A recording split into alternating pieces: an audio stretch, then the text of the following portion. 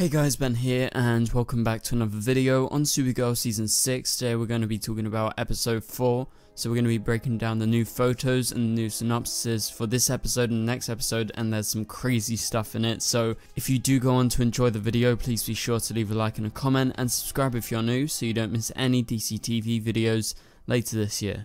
Okay, so let's go ahead and get into this. We have two synopses to go over, that being Episode 4 and Episode 5 of Season 6. Also, we got photos and a lot of photos in Episode 4 of Season 6. So that is not this week's episode, but the week after. Okay, so the first photo you see is on the screen right here. You see they're outside in the Phantom Zone. You know that they're outside and probably not in the cave because you can see the moonlight on Kara's hair and also this other character's hair. Now, who is this other character? Well, this other character is who was just revealed in the casting notes the other day, that being Peter Sargent as Nixley. Now, I'm not sure if I'm saying Nixley right, however that is how I presume we actually say it, but she is going to be Kara's new friend. They meet inside the Phantom Zone, as you can see in this photo, and like a bunch of other photos, so she's going to be playing a prominent role in this episode. And so she is the wife of Mr. Mxyzptlk in the comics, so she is a fifth dimensional imp. Okay, so that's kind of what you need to know in regards to her character, and we're going to be talking about her a bit in this video. So you see her right here, and it seems like she has just met Kara and Zor-El for the first time, and so they're outside in the Phantom Zone. You cut to this next photo, you see them both outside. This is 100% outside, so I'm wondering, why aren't the Phantoms after them? Has she got like some sort of device or some sort of way to defer the Phantoms?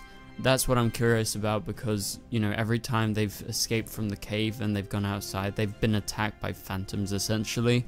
So yeah, well, you got Kara and Zor-El here, and I've been loving their dynamic, and I'm really looking forward to seeing this next episode and, you know, how this whole Phantom Zone storyline is going to play out. Okay, so let's move back to Earth, and we have Alex right here suited up, and we got Brainy and Jean, and they're looking at the computer. I'm presuming they're trying to track something down, and so it must be noted this is episode 4 photos. So I did go over episode 3 photos the other day, however they're very similar, and it looks like episode 3 and 4 is basically just going to be a continuation of the story, because you see a lot of very similar photos in very similar locations and spots. So if you guys are a bit confused, don't worry, I was a bit confused as well, because it all looks very similar.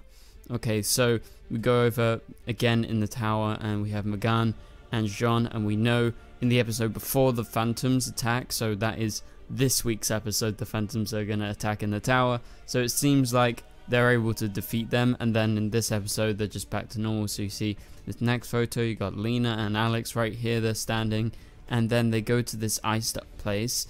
I'm not sure specifically where it is, but it does have like a washroom sign in the background, so I'm presuming it's like some sort of company building that has been attacked, and I'm presuming it's kind of like a Frost villain maybe. So it's not going to be like Killer Frost or something, but it might be someone with Frost-like powers, I guess. So we go to the next shot in the same place. You see icicles everywhere, and everything is frozen, and things have been destroyed. So I don't know specifically who this is, but it's some sort of villain. I'm presuming it's probably not the Phantoms, because they haven't shown any powers similar to this yet. But yeah, you have Brainy right here. He's about to shoot whatever is coming his way, and also Nia is reacting as well. Back to the Phantom Zone. Well, it seems like they've actually got themselves a ship. So I'm presuming Nixley has some sort of transport device. So yeah, you got Zor-El in this photo. He's inside that ship. You cut to a wider shot, and you got everyone here. You got Nixley, and you have Supergirl. And it seems like they're either looking at something on a screen, or like outside, maybe there's a window, or they are talking to someone else. Now that would be curious, but it does seem like they have definitely found a place where they might be able to escape from. And we're going to go over the synopsis for this episode in a minute, but it does note that Supergirl finds an opportunity to escape from the Phantom Zone, and so it comes with dangerous strings attached. I'm presuming this is what they're talking about right here. Okay, so yeah, this cool photo, you got Kara talking to Zor-El, and Nixley is in the background, and we go back to Earth, and we have this continuation. This is where I said I was a bit confused, because the episode 3 photos and trailer show that M'gann is down on this table, and it seems like maybe the Phantom has taken her over. So is she like wiped out for the whole of episode 3, then in episode 4 she's in the exact same position?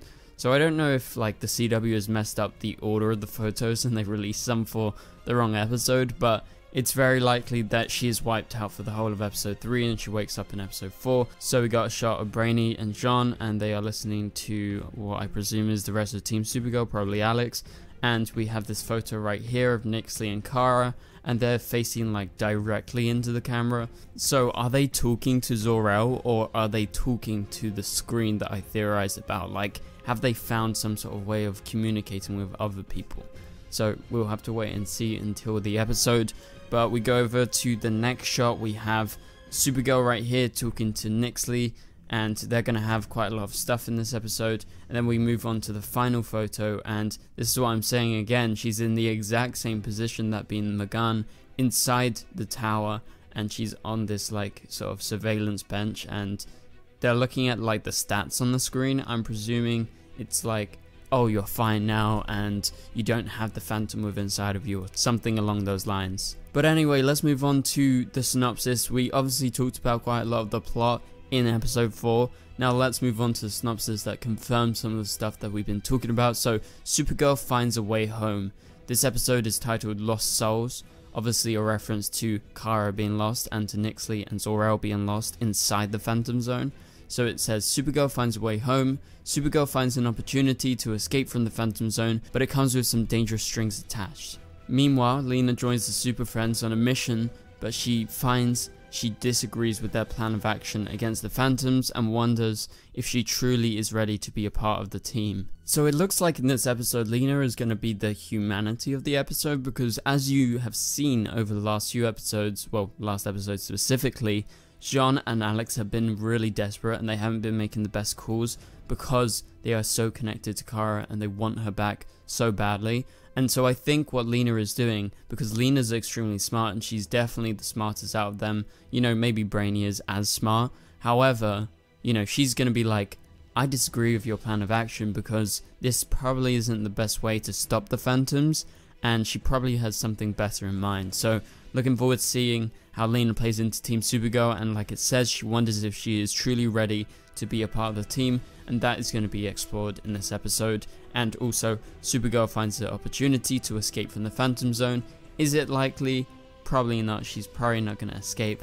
But let's move on to the next thing, and this is the synopsis for the Midvale 2-part episode. The first part, which is episode 5, is titled Prom Night, and episode 6, the second part, is titled Prom Again. So we have the synopsis for the first part, and it's really interesting, and it teases something huge that I don't think Supergirl has literally ever done before. It's a very Flash thing.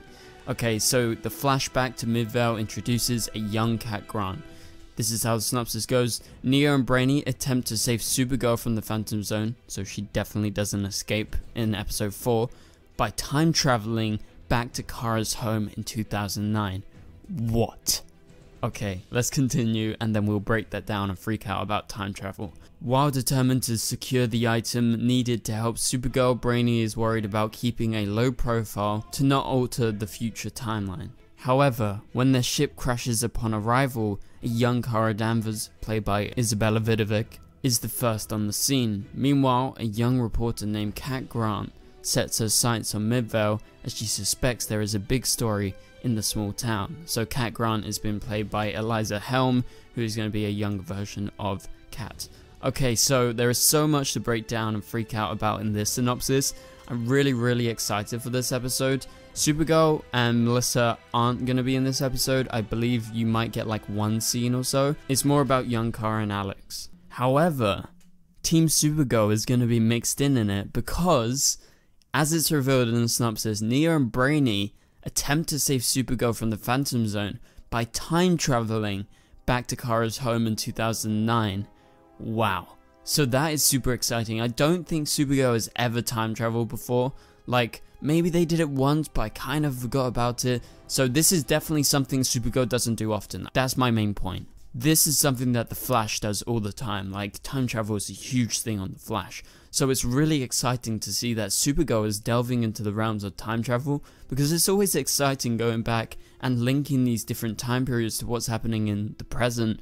And so it's great to see that young Kara and Alex are probably going to interact with Nia and Brainy. So they time travel back to 2009 to Kara's home, that being Midvale. So that's why the episodes are all about the prom, because they're going to be having a prom, and it's going to be mainly about young Kara and Alex's life, whilst Brainy and Nia are there kind of snooping around trying to get this one item. So at the same time, Brainy is extremely worried about keeping a low profile so they don't alter the future timeline. And that is a big thing in time travel, and especially a big thing in the shows, because if you mess up something in the past, it messes up the future. So basically what they're doing in the past is they're trying to get this item, and I think this item is going to somehow lead to Kara in the future probably not ending up in the Phantom Zone. So I think this is definitely the riskiest plan that they could have come up with. However, they are very desperate to get Supergirl back, so maybe they've approved it, like the whole team, or maybe Nia and Brainy came up with this idea and they were like, okay, we're just gonna go, like, let's not tell Jean or Alex or anything.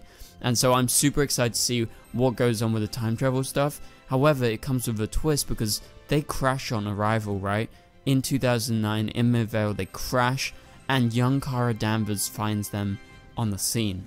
So this is crazy. Has young Kara in the past seen Nia and Brainy, and has she been hiding it this whole time? Or is this a new future timeline where they've altered it because young Kara has seen them, and now she has them sort of in the back of her mind this whole time? So that's definitely going to be something interesting to explore. Also at the same time, you have a young Cat Grant who is showing up. Excited to see a version of Cat showing up, even if it isn't Calista Flockhart. I think the big deal here is the big story that the synopsis talks about is probably the ship crash. However, it could be something else. That is just my presumption right now, and this is probably going to be like the first time young Kara interacts with Cat Grant, and she eventually aspires to be like her, leading to season 1. So I think this is a great kind of wrap up story where you're going to see young Kara and Alex probably for the last time in these 2 episodes, and this is the last time you're probably going to see Cat Grant in any version. Yes, it's not the normal version, but it's a flashback version. That's cool, and it's going to kind of complete the arc of like how Kara eventually ended up at Catco, meeting Cat Grant and being the person she is today. So I'm a big fan of this, and I can't wait to explore the storyline, but also the time travel stuff really interests me. So let me know down in the comments down below, what do you guys think about all of this? Some crazy stuff happening in the next few episodes of Supergirl. So remember, this week we have episode 3 titled Phantom Menaces. Then we have what we were talking about in this episode, Lost Souls. That was the photos and Kara trying to escape the Phantom Zone with Zor-El and Nixley. Then the week after we have the first episode of the 2-part episode, episode 5 and 6, Prom Night and Prom Again. So get ready guys, but for now please be sure to leave a like and a comment, and subscribe if you're new, and turn on notifications if you enjoyed the video, so you don't miss any future videos. Obviously we upload daily to do with Supergirl, The Flash, Superman Lois. Superman Lois is coming back after Supergirl ends. The Flash is on a break after this week, so it's going to be purely Supergirl reviews. However, we always do daily videos no matter if the shows are on or off, so please be sure to stay active. And for now, click on my latest videos that are popping up on the screen right here. Here's my latest Supergirl video, so go watch that, and I will catch you guys later. Goodbye.